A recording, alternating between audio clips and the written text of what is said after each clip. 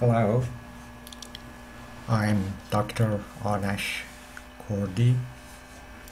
I'm an internist and nephrologist. Here I want to present some different topics about the kidney, including its anatomy and physiology. After that, I proceed to pathophysiology.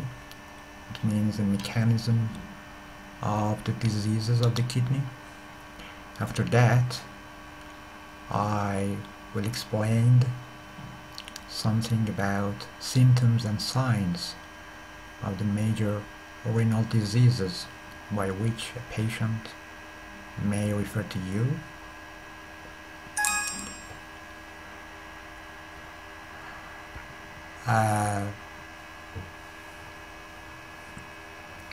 After each discussion, I try to present some major clinical applications which you may find it useful during your clinical encounters.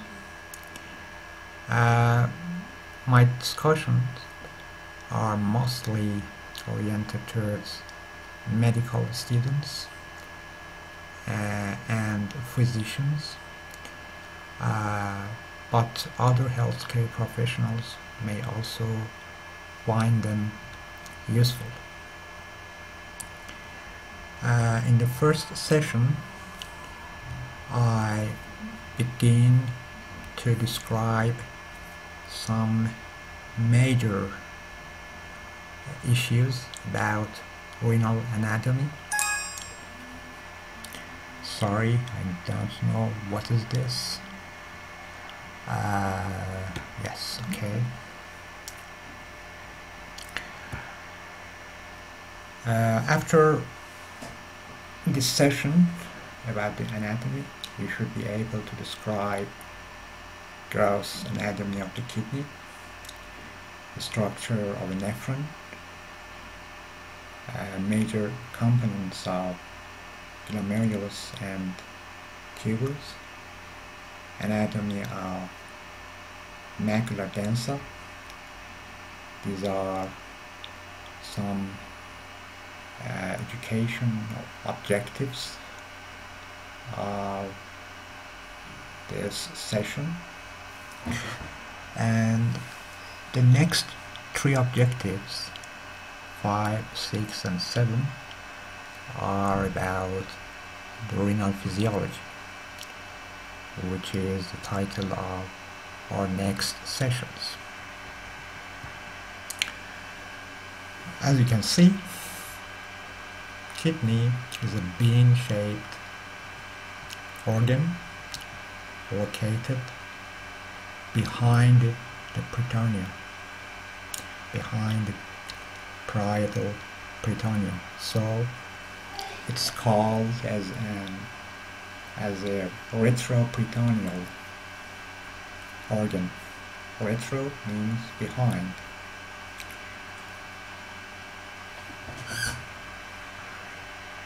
Mostly we have two kidneys. In very rare cases, some may have more than two, which is a normal variation.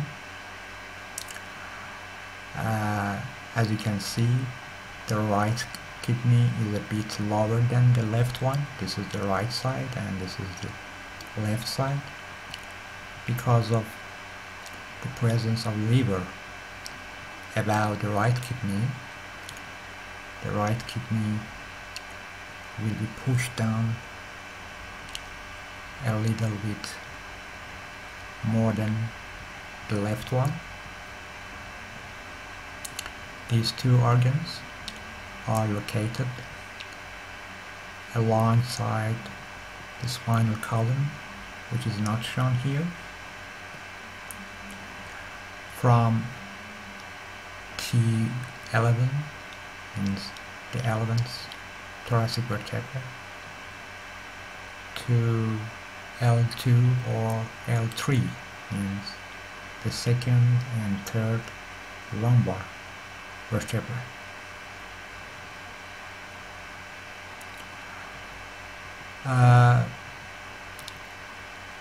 Each kidney has a weight of about 100 to 110 grams,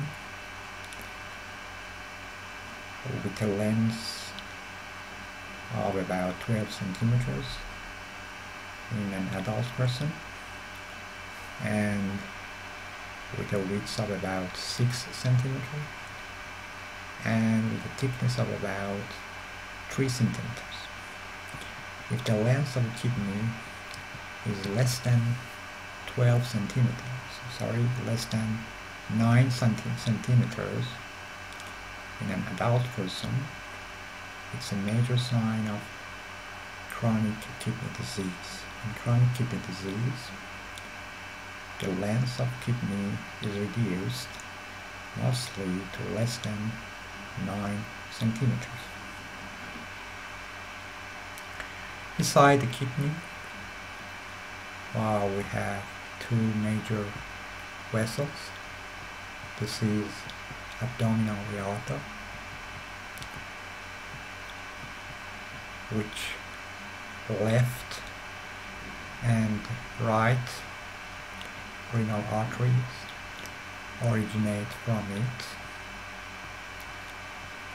As you can see, the right renal artery is longer than the left one.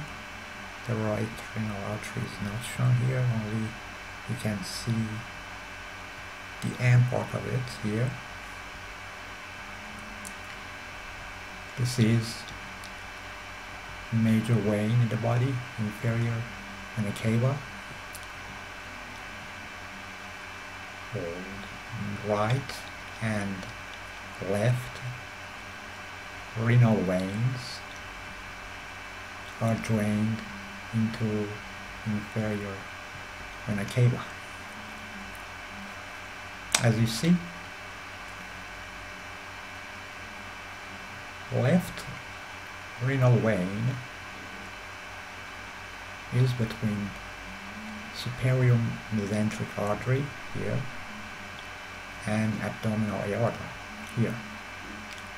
This is left renal vein. This is superior mesenteric artery, and this is abdominal aorta. This special position has a clinical implication. Sometimes this vein is compressed between these two arteries, and it can cause pain in the loin area and the passage of blood in the urine, which is called hematuria. This is a very rare cause of hematuria, and it's called as nutcracker syndrome.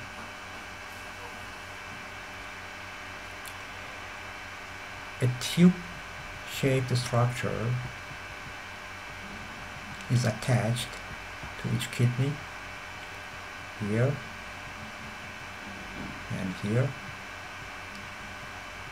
These are called ureter, and they drain urine from kidneys into the urinary bladder.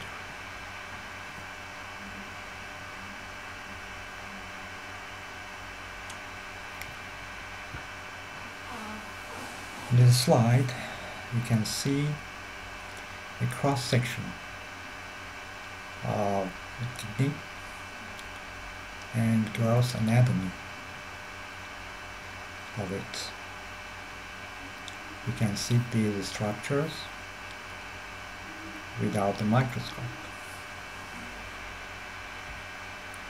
Each kidney has a capsule which surrounds it. If this capsule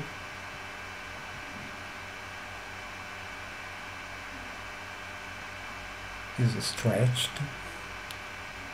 it can cause severe pain because it has nerve endings. So the major cause of pain in some of the renal diseases is stretching this capsule. There is an outer layer which is called as cortex, and inner layer which is called as medulla. Medulla is striated. It has some vertical lines, as you can see, and these lines are collecting ducts, which we will describe them later. Some extensions of cortex are located between the medulla. These extensions are called as renal columns of Bertin. Sometimes these columns are enlarged and it may be confused with tumors. It's called as hypertrophy of columns of Bertin, which is a normal anatomical variation. Each of these medullary structures, which are striated, is called as a pyramid, because as you can see, it has a shape like a pyramid, with its base located toward the cortex and its apex located toward the inner part of the kidney.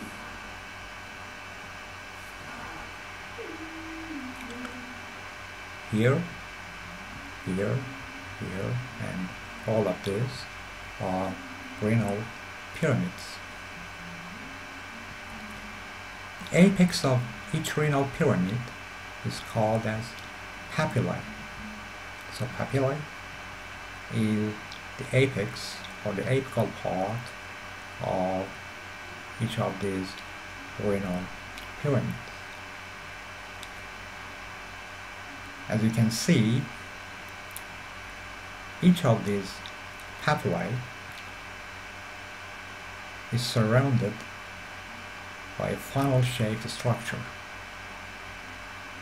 This is called as minor callus.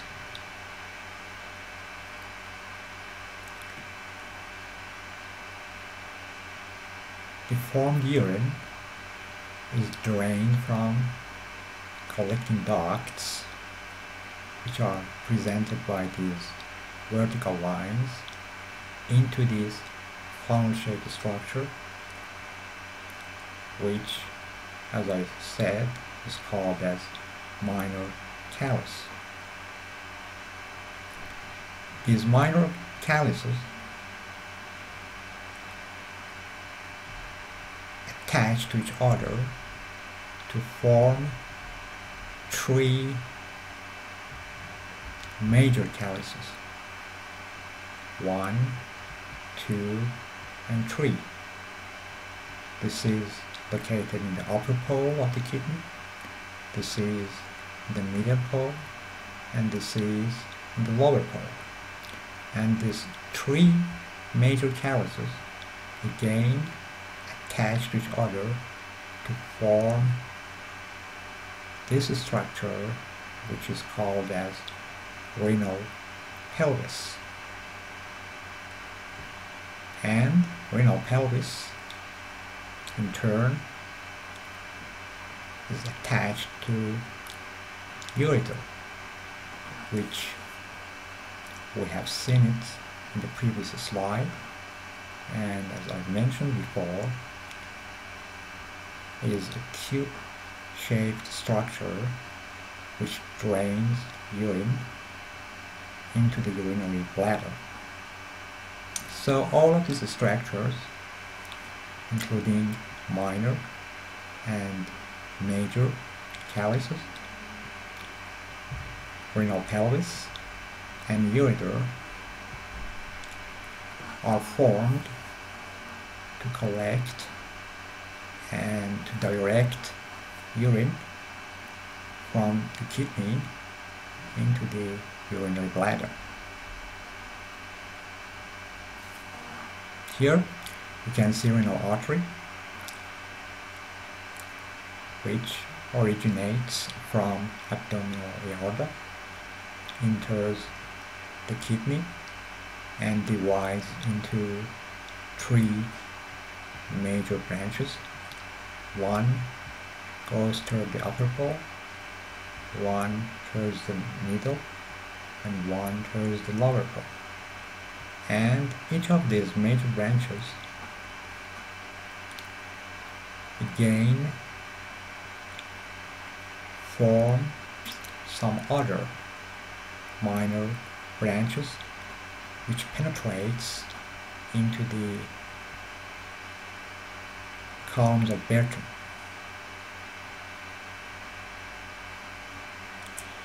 This is the renal vein, which drains the venous blood from the kidney into the inferior vena cava. In these two slides, we had a very concise review on the major issues about gross anatomy of the kidney. In the next session, we will continue this topic and we will discuss about the microscopic anatomy of the kidney. Thank you.